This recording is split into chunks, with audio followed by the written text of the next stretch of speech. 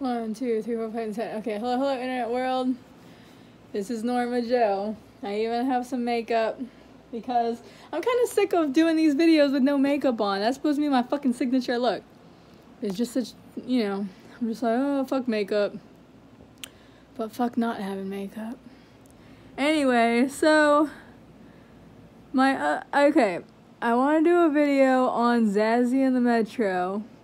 I tried to do three other fucking videos. But because I was using my new-ish computer, it's not totally new, but it's new enough so that I hadn't made a video on it yet, And I didn't realize that when I tried to make a video, the fucking sound would be off. Even though on the computer, I had the sound cranked all the way up. So I don't know what the fuck, I gotta go into the settings or some shit. I don't know what the fuck is going on with that computer. Every year technology gets worse and worse, man. I swear to God. Every day technology gets worse and worse. Nothing is straightforward anymore. Everything is out to get you. But anyway, so I'll just use my phone, whatever. So anyway, this book, Zazie and the Metro, I was gonna try and do fucking, increments where like I talk about it little by little, but too late. I already finished it. And that shit was weird as fuck. Okay, so basically I've been watching booktubers, which is nice. I used to watch video gamers a lot. I still watch video gamers, but they're not as fun for me as they used to be. Nowadays, I mostly listen to movie reviews, a little bit of politics, not enough to go crazy, but some politics, some social issues, and shit, and that I've been getting into these booktubers.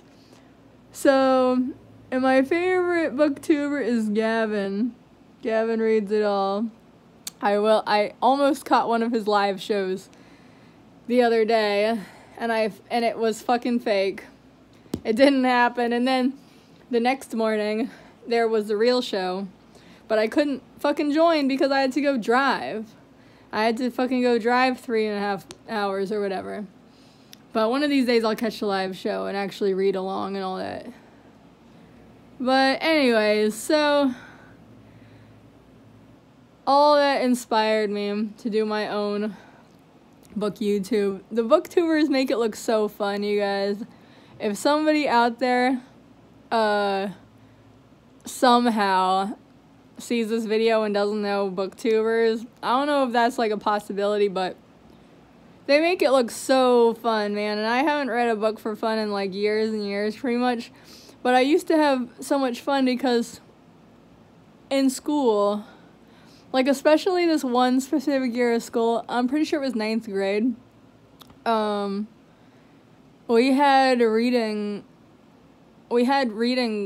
class. It wasn't a full class. All the classes are mostly like 50 minutes, This was a half hour, but it was nice because it was literally just like you get your book, you sit, you don't fucking do anything else, It's not study hall. Study hall is like homework centric, which is totally cool. I mean, in middle school I also had study hall, which was really super nice because chopping off time off your homework while you're still in the school day is like obviously is fucking nothing better other than having no homework at all, But, like, maybe I'll do fake freckles like how I did when I was in high school. That was fun. Anyways, so yeah, but I missed I missed the reading time. It was nice just to have, like, designated time. Just be like, read for this long, and there you go. And before you know it, you've read through all these books, and it feels good. So, I wanted that experience again. So, oh, that looks more like cat whiskers. That's kind of cool. Maybe I will do cat whiskers. That'll be too many dots on my face, but whatever. Anyways. So, I have a stack of about, I want to say maybe 6 books that I have that I haven't read. I'm not a real booktuber that has fucking shelves and shelves of shit that they may or may not have even read yet. But I have about maybe 6 books or something like that, and it's gonna take me like literally like a fucking million years. Oh, look at my cat. It's gonna take me a million fucking years to get through them if I don't like have some kind of motivation. So yeah. But so yeah, let's start with this book right here, Zazie in the Metro. What a fucking weird ass book, man. What a fucking weird ass book. Okay, so basically what happens is that there's this girl. We don't know how old she is, but I think she's a preteen, because everybody calls her a little chick, and, you know, she seems pretty young, but there's one part in the story where she said she already started her period, so she's gotta be, like, at least 10 or something like that. Stop. Jesus Christ. Anyways, so basically, she is from some non-urban part of France, I guess, and her uncle, who everyone keeps saying is super tall, they call him a colossus and a giant and all this shit. He's like supposed to watch her for the weekend, or I don't know if it's a weekend literally, but it's like, you know, a couple days. It's like, it says in the intro that it's 36 hours, which is 2 nights and 3 days, like 1 full day and night, and then, you know, parts of the other. So, anyways, so, now I don't want to touch these dots, because I feel like I'm going to smudge them. But anyway, I should get myself a fucking mustache. That would be funny. Oh, baby. I want to get some fake beard hair and look up, like, you know, a theater tutorial of how to put a fake beard on yourself and make it look decent. And then I can do Ronnie DeFeo cosplay. That would be nice. Anyways,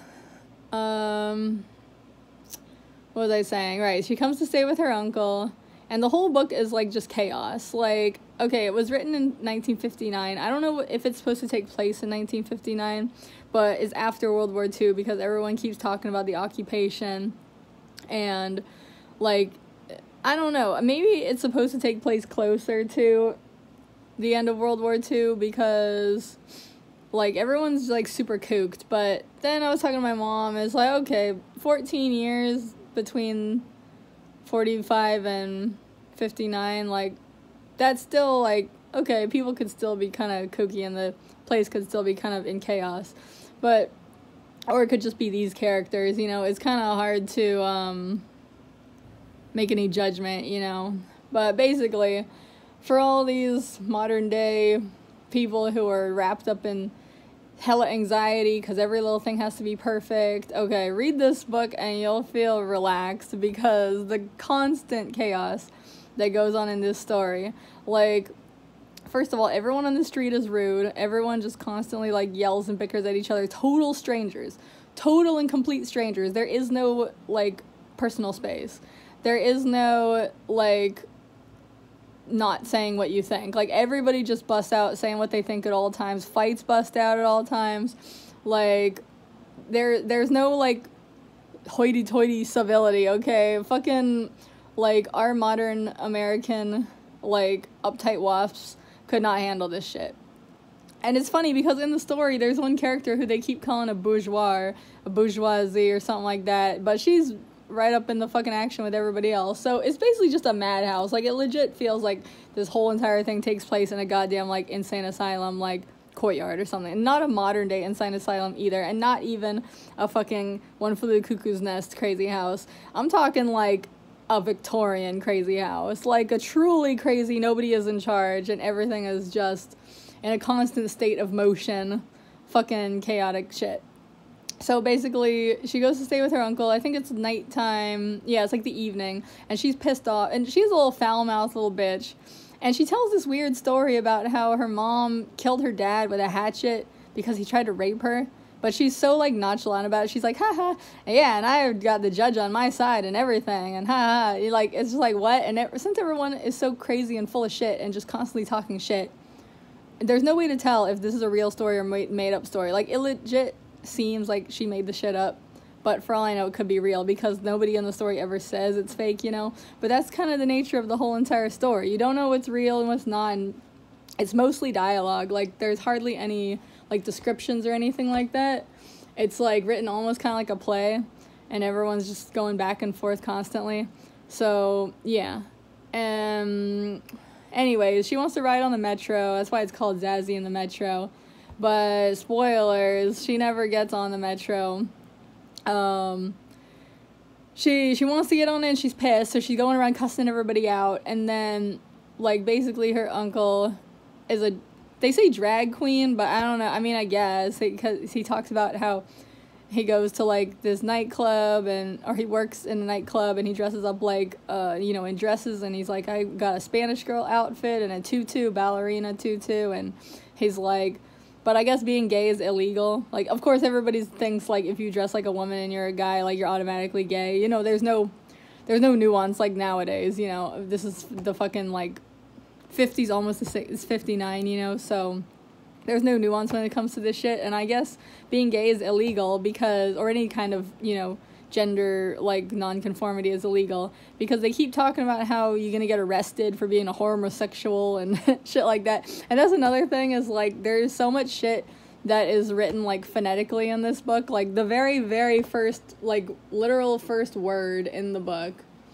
is, how can you stink so, though? But it's all one word. Like, all one word, like, run together. Like, I wonder if I can put it up to the camera enough.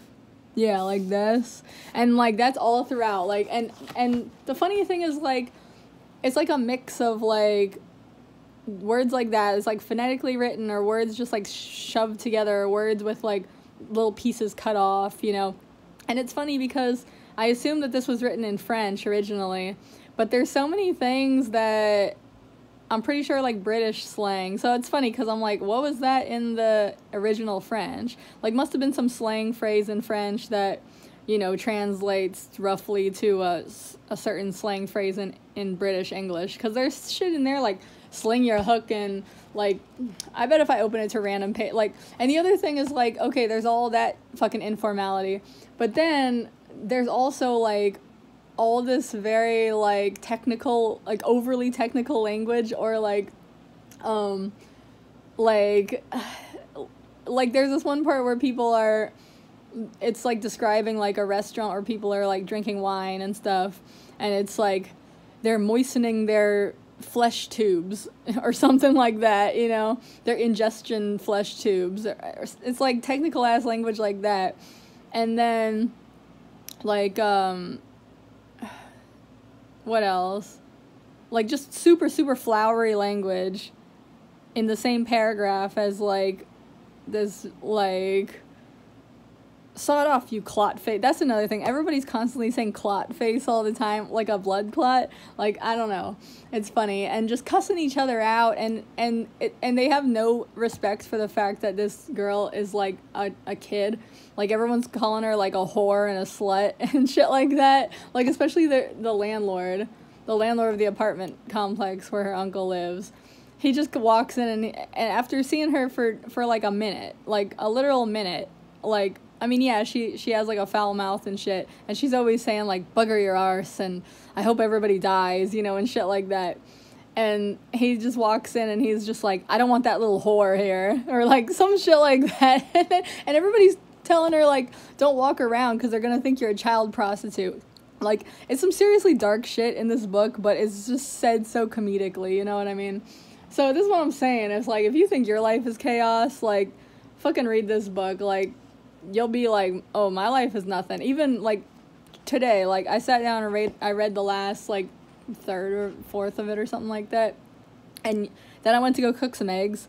And usually when I cook eggs, I'm very precise about, like, every time I even slightly might touch the raw egg, I, like, wash my hands and shit like that and keep it all separate. But this time I was just throwing shit around. I'm like, crack on the side of the frying pan, like, throw it in here, touch this, touch that, who gives a fuck, you know? Like, I don't know. Because this book is just so chaos, you know? It will, like, I don't know if it'll have the same effect on you as it did me, but made me feel, like, more chill or something, because it's just, like, this shit is fucking crazy, you know? Yeah, okay, I'm gonna open it to a random page and see how fucking off the wall this dialogue is. Why, he was saying, why one not tolerate this life, since so little suffices to deprive one of it, so little brings it into being, so little brightens it, so little blights it, so little bears it away. Otherwise, who would tolerate the blows of fate and the humiliations of a successful career, the swindling of grocers, the prices of butchers, the water of milkmen, the irritation of parents, the fury of teachers, the bawling of sergeant majors, the turpitude of the beats. The beats or the beat? See, and it's another thing, I don't know if some of this shit is, typos, too. The lamentations of the deadbeats, the silence of infinite space, the smell of cauliflower, the passivity of the wooden horses on a merry-go-round, were it not for his knowledge that the bad and proliferative behavior of certain minute cells, gesture, it says in parentheses, like, all throughout the book, it's like gesture, in parentheses. Or the trajectory of a bullet traced by an involuntary, irresponsible, anonymous individual might unexpectedly come and cause all these cares to evaporate into the blue of the heavens. I, who now address you, have many times... This is Gabriel talking to Uncle. And he's just talking to a bunch of random tourists. Like, okay, so back to the story. So she comes on the first day. He doesn't want...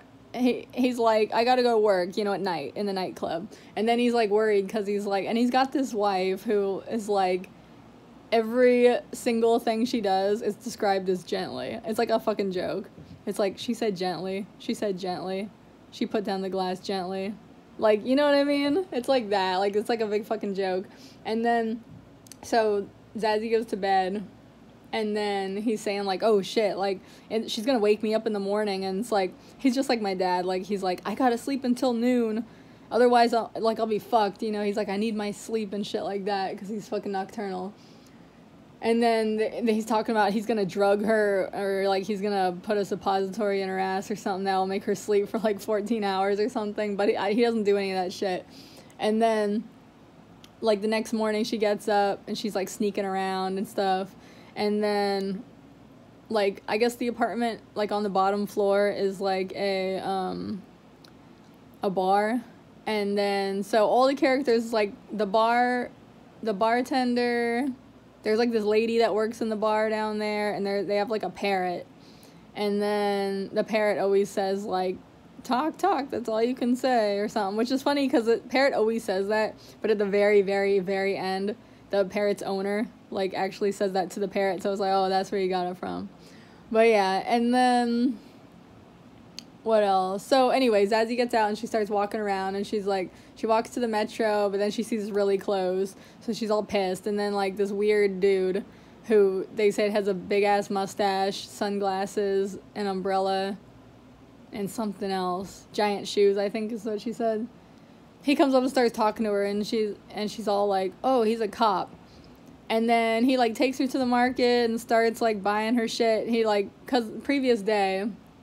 They went to this cafe, and she wanted some drink, which I didn't understand, but then I looked it up. It turned out it was Coca-Cola, but just spelled wrong. It's spelled like cacacalo. So for some reason I assumed that was like chocolate soda. I don't know why, but apparently it's Coca-Cola. So, anyway, this dude starts talking to her. She thinks he's a cop. And then he, like, buys her some shit. God, why is this phone making me look so fat under here? What the fuck is that? I need a little stand to put my phone on. Because I can't just be like this the whole time. Or I need to I'll put a, like, scarf around my head. Oh, shit. Let me do that. I'm gonna put a scarf around my head like fucking Jacob Marley. That'll be funny.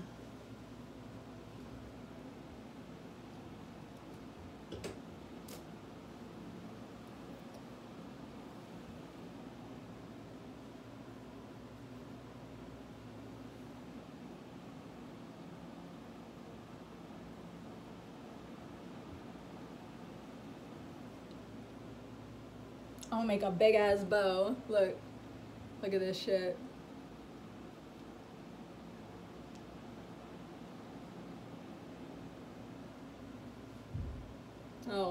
Holy shit. I don't even know if that looks like a bow. My hair is like caught up in it. Oh my god. Actually, this makes it look so much worse than it was. But I'm gonna leave that on. That looks funny. I look like some fucking animal from Alice in Wonderland or something. Let's pull some hair out. Anyway, so, what the fuck was I talking about?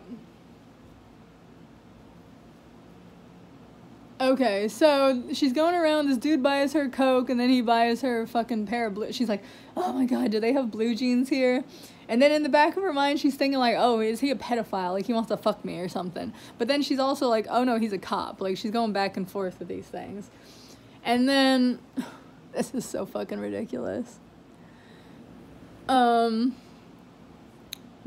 anyways, so then he, like, gets the blue jeans, but he's, like, holding it hostage from her.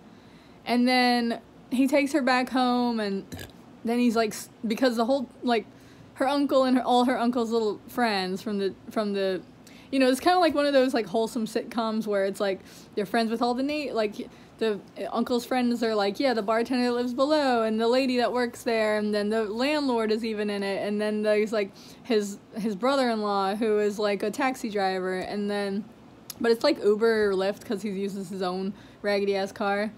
And then, like, there was another character, too. There's a cobbler. And it's confusing because they make it seem like the cobbler works in the same, like, works in the bar. It makes it seem like they're both, I mean, maybe they're just side by side underneath the apartment complex. I don't know. There's no, like, explanation of layout. It's just, like, this happens, this happens, this happens, you know. It's like a play. But, anyways, so, I love this. So, anyways, the dude takes her home, the guy with the big-ass mustache, he takes her home. And meanwhile, like, the adults have been looking for her, but then they give up. They're looking for her, they're like, oh no, she's gonna be mistaken for a child prostitute, and someone's gonna, like, kidnap her and, like, rape her and all this shit. But then they're like, fuck it, like, oh, because I forgot. When she was first leaving the house, oh wait, it's 21 minutes.